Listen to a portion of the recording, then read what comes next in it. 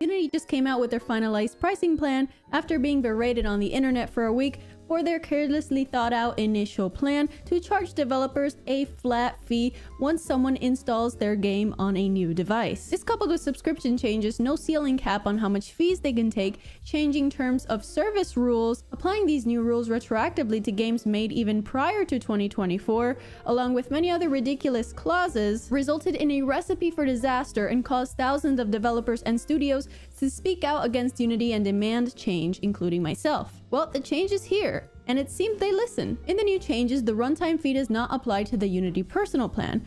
It's only when you start to make $200,000 or more do you have to upgrade to the Pro plan, which is around $2,040 per year per seat. This does not include the runtime fee. Now you only start to pay the runtime fee when you have over $1 million in revenue per year and also have over 1 million engagements, which I'll explore what that means in a bit. They added this calculator on their website that shows you how much they'll deduct depending on your revenue and engagements. What I really like about this new plan is that now there's a ceiling to how much they can take. The maximum is 2.5%. Before that, there was no cap. And in certain edge cases, a studio could potentially be bankrupted because of these runtime fees. So it's probably better to go with the flat rate, which I'll display the pricings here on the screen, because it could be lower than the 2.5% royalty, and they'll never charge you more than that 2.5%. I think this is a much better model than the one a week and a half ago, because now there's much more leeway for indie developers, there's a ceiling cap on how much they can take, and it's still less than Unreal's 5% after 1 million in revenue. But I'm still not a huge fan because it's just a little bit too complicated for me. You know, we have the seats we have to take into account, now we have a fee, and also we have a royalty. Now you can choose either the flat fee or the royalty, but it's just a lot of stuff.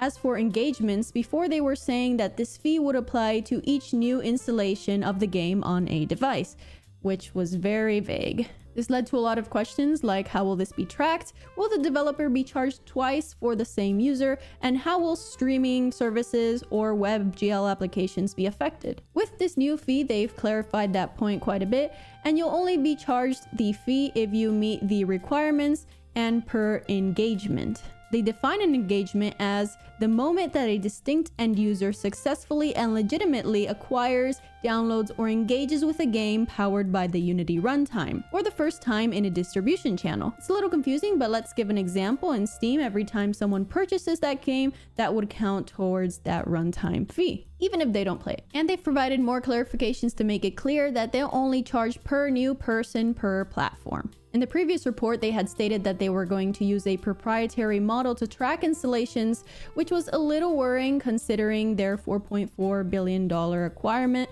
of Iron Source. So many people were worried that this would equate to a sort of spyware that would run on the device to track how many installations were made. But now Unity has clarified that now all of these statistics will actually be self-reported, so it will be up to you to tell Unity how much revenue you make and how much engagements you have, and it's basically like a trust of faith. So there will be no spyware, nothing being shipped with your game to track your installations. Actually, that wasn't even mentioned the first time around. It seems that as a community, we kind of just assumed that because the details were super vague, but there was none of that to begin with. As for WebGL games, streaming services, subscription services, it seems like this runtime fee will be applied to them. However, the FAQ is a little vague. It's just kind of like a yes, and it doesn't provide any clarification, which I wish they had, because I'm wondering, how will we track a unique user on a WebGL application when it's just running on a website and someone can just load it up? And their most controversial change last week was that this new fee would apply to games made prior to the fee start date, which was January 1st, 2024. So it was kind of like a retroactive fee in a way. And a lot of people were obviously very upset with this because when they made a game with Unity, they didn't sign up for a fee, and all of these games that were already published would have to start paying this fee if they met those requirements, which I don't even know if that's lawful or against the law. Luckily, now these changes will only apply to the 2023 LTS and forwards, so no more retroactive changes. Once you use that editor version, you will have to basically agree to those changes and agree to pay those fees once you meet those requirements. They've also clarified that the terms of services will stay the same per version of the editor that you are using, so that in the future they can't just up and about remove some of the terms of services that we had agreed to prior, which was also a big reason why a lot of us stopped trusting Unity last week. They've also kept the Unity Plus subscription tier removed, which a lot of people were on it because they didn't like the Made with Unity splash screen that displayed at the start of the game, which became synonymous with some asset flip games and just had a negative view overall. But now they made it optional even in the personal tier, so it's completely free to remove. However, this change will only apply in the 2023 LTS and further, so you will have to accept the new terms of services, that new runtime fee, and the new royalty if you want to remove that splash screen, which I thought was a funny choice. They also removed the rule that you only have 3 days to use the editor without internet before essentially being locked out of the editor. Now they reverted it back to the 30 days, which I think is what they had before. And this only applies to the personal tier, which is free. I think these changes are a big win for developers compared to what they released a week and a half ago. Thousands of developers and studios stood against Unity and demanded change for this outrageous rule, especially the retroactive rule. And many even decided to switch engines. So if there's one good thing that came out of this, is that the whole game development world literally united against Unity. So it shows that we do have power and that we can vote against an action of a company by using our own actions and words. For the record, I'm totally fine paying Unity a fee, especially I've been using it for free this whole time. I've been using it to make so many projects and I haven't had to pay anything. They have a ton of great features. It's easy to prototype stuff with C# and I like that there's now a high threshold before they start to charge you anything. And I think a 2.5 royalty cut is more than fair. I think we should be taking a closer look at Apple and Steam as well and seeing why they take 30% when we are developing the game and all they're doing is hosting it on their platform. I think that is essentially highway robbery. I think a change in the fee would have been received negatively either way, but the way they handled it was very, very immature. It was not professional whatsoever. It was not well thought out. It caused mass panic on the internet for a week and a half, caused thousands of developers and studios to change their plans, and really it was such a bad move, not well thought out. They lost the trust of almost all of their user base in less than 1 day, and that for me is just plain disrespectful. Even the employees themselves seemed to be against this change, but it was still pushed out. So for me, the problems I see are the leadership, communication within the company between the product teams, and also a clear disconnect between the indie developers, the studios, and what the company wants. Ever since they've IPO'd, they've made a lot of questionable decisions, such as acquiring ironSource for $4.4 billion amid massive layoffs, canceling their flagship game Gagaia, and also branching out a lot to different sectors, such as XR, AI, blockchain, etc., while a lot of the core engine features are still riddled with bugs that have been there for several years. I also think they didn't really think this change out through completely and that they weren't expecting this type of response. So they need to win our trust back slowly, especially over the next several years. They need to be very careful on their every move.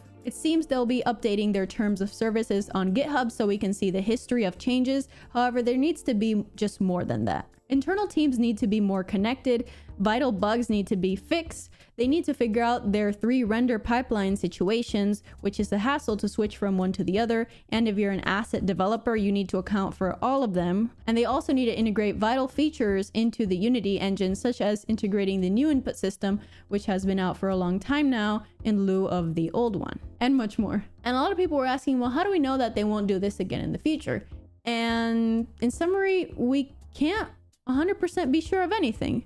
But they said they would display the TOS changes, the terms of service changes, on GitHub, which is a start. And they saw how the community reacted and how powerful we can be with our actions. And hopefully they took this as a lesson. However, the trust is still broken. But I also want to remind you that a company is a company. So companies are trying to stay afloat financially.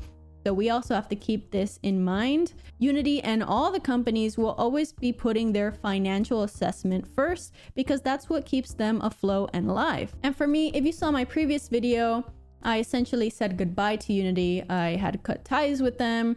I canceled the sponsorship that I was currently doing with them. I had said I wasn't going to Unite. I said I was switching engines. And I did make these decisions based on their prior rules.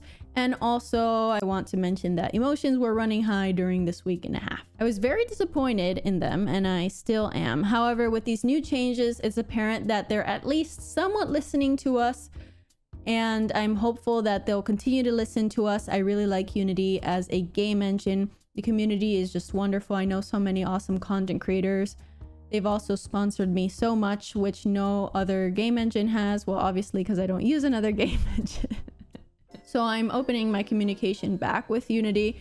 I'm still being apprehensive. I won't be doing that sponsorship that I had canceled with them, but I do plan on attending Unite, mostly because I do want to connect with the other content creators, which is the most valuable thing for me. I always enjoy meeting the other YouTubers.